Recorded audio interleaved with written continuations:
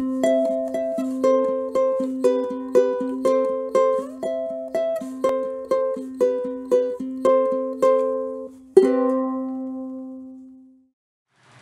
this video we're going to learn how to save and export files. So I have this file here and I want to save it.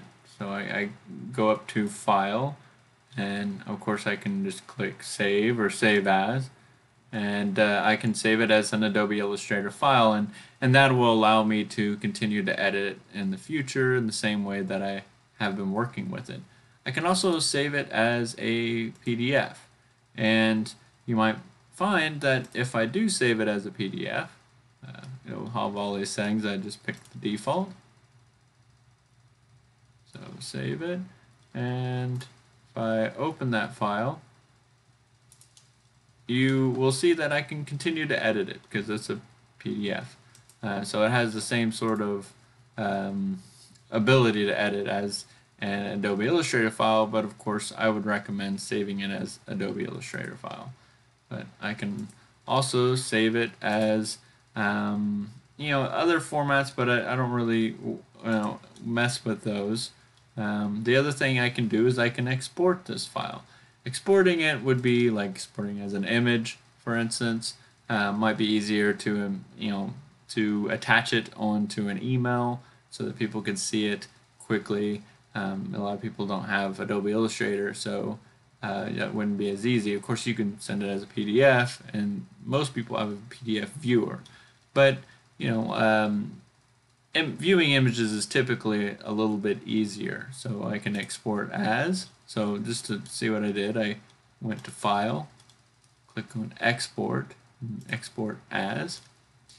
And here I can export it by clicking this down arrow. I can select several different options.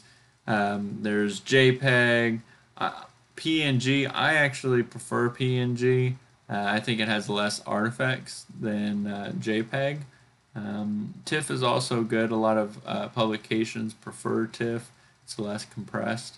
But BMP is kind of the really old-fashioned format. It's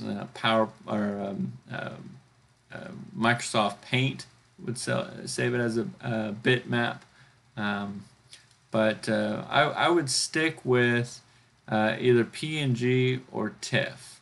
I steer away from JPEG because I've found that it generates a lot of artifacts.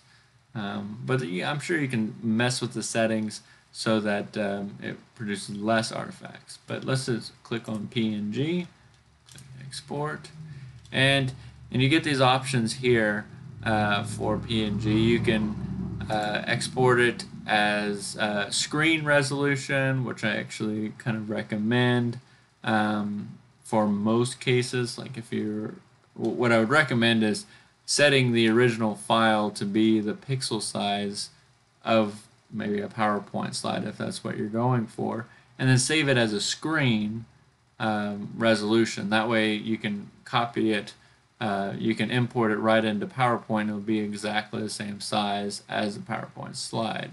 So I would click screen here.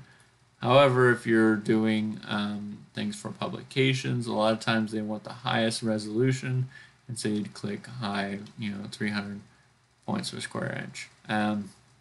Typically, if I'm, embedding it in a Microsoft PowerPoint, or sorry, a Microsoft Word document for, preparing a manuscript, I might recommend 150 ppi because it's kind of a balance between the two.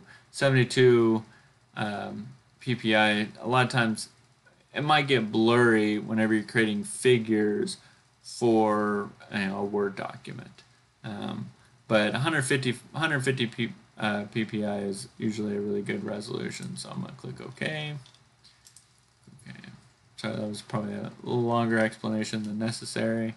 But anyways, so I'm going to go to the file where I saved it as, if I can find it. And let's see, structures, there, right here. So it's, if I click on this, you can see it's pretty good resolution. at least I can't see any artifacts or any blurriness.